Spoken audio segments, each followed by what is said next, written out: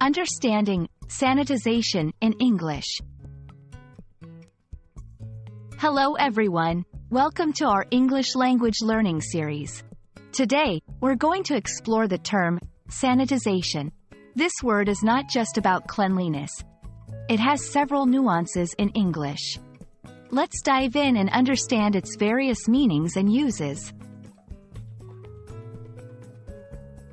Sanitization refers to the process of making something clean and free from bacteria or viruses. It's commonly used in the context of cleaning and hygiene. For example, the hospital staff is responsible for the sanitization of medical instruments. This primary meaning is often related to health and safety. Sanitization can also be used in broader contexts.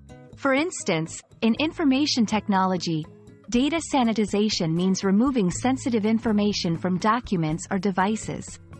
This ensures data privacy and security. Another example is in media or communication, where sanitization might mean removing objectionable or sensitive content from a text or speech. Let's look at some sentences.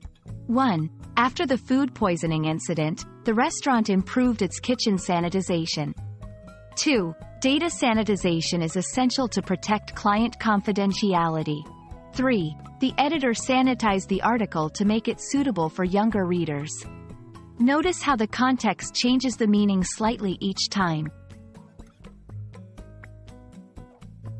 Don't confuse sanitization with sterilization.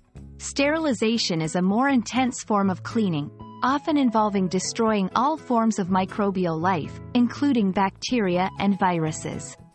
Sanitization, while thorough, isn't usually as extreme.